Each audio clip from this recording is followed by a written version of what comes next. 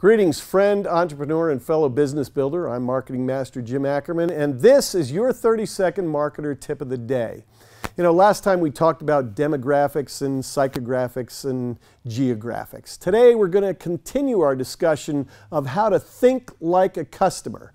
And if you're going to do that, you ought to ask yourself several questions going in before you begin to even worry about writing your ads or figuring out where to advertise. First of all, you might want to ask yourself this question: what does my customer or prospect really want from my products or services?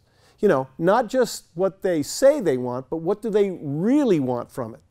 It also goes to the question of their human needs. What are the human needs that my clients or prospects have in their lives? I'm talking about their basic human need for survival, for example, but also what are their emotional needs and their cognitive needs. Third, where do my prospects or customers find out about me?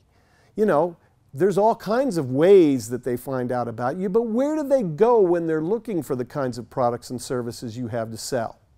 Next, what do my prospects and customers already think about my industry and the kinds of products and services that I am trying to sell them?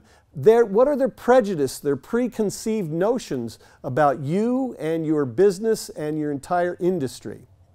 And then perhaps the biggest thing of all, what is the gap in their lives? What is keeping them from being fully happy or satisfied? What is the thing that makes them want what you have to offer? When you consider these questions, you'll be able to go a long way toward writing ads that will appeal to the kind of people you want to buy. If you want more information on how to think like a customer, then I encourage you to send for my free Think Like a Customer Matrix. All you've got to do is click in the link in the doobly-doo, and I will send it to you, as I said, for free.